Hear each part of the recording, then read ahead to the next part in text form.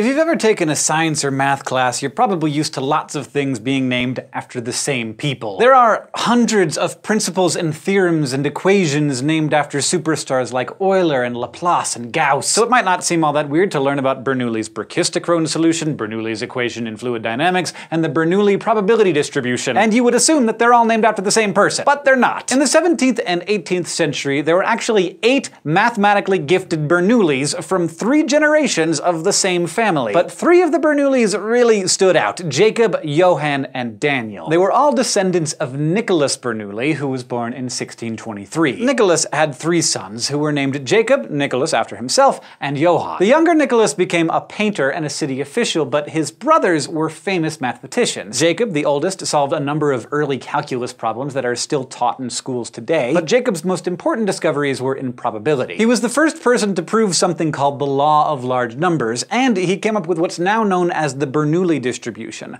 Both are ways of predicting a series of random events. Say you roll a 6-sided die a bunch of times in a row. If you roll the die, say 3 times, you might get a 1, a 4, and a 6. You might also roll 3 2s. It's random. But the law of large numbers says that as you roll the die more times, the average of all the numbers you rolled will get closer and closer to 3.5, the average of all possible rolls. That's because after a lot of rolls, say 1,000, you'll have rolled each number roughly the same amount of times. So the average of all of your rolls will be very close to 3.5. Jacob Bernoulli was the first person to officially prove this, and it became one of the early fundamental concepts of probability theory. The Bernoulli distribution is a similar idea that applies the law of large numbers to something like a coin flip, where there are only 2 possible outcomes. Jacob also discovered a famous mathematical constant, E, which is used all the time in math and sciences. It can describe anything that grows continuously, from bacteria to a bank account that's accumulating interest. Jacob's younger brother, Johann, was also interested in math. In 1696, he proposed a fun problem for the world's mathematicians.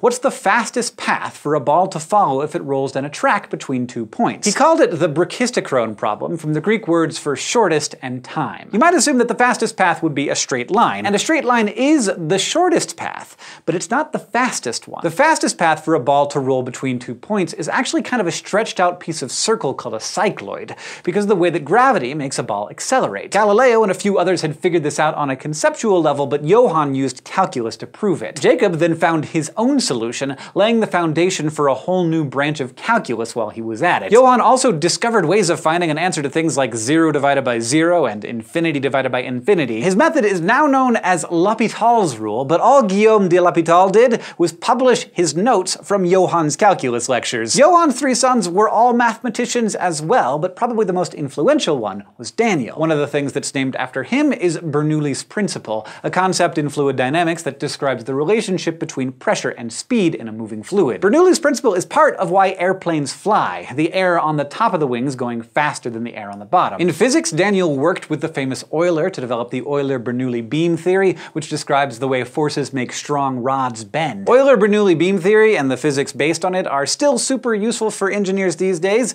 There are, of course, beams in our bridges and buildings. So we should understand them. Daniel also developed new mathematical methods of measuring risk, and he was one of the first physicists to study the behavior of gases. Part of the reason the Bernoullis were so successful was that they were in the right place at the right time. Newton and Leibniz had just invented calculus, so there was this powerful new technique for describing the universe, but the Bernoullis were also talented mathematicians and scientists who used the tools they had to uncover all kinds of new things about the universe, which is why these days their names are all over our science and math textbooks, even if it is sometimes hard to keep track of which Bernoulli did what. Thanks for watching this episode of SciShow, which was brought to you by our patrons on Patreon. If you want to help support this show, you can go to patreon.com/SciShow, and don't forget to go to youtube.com/SciShow and subscribe.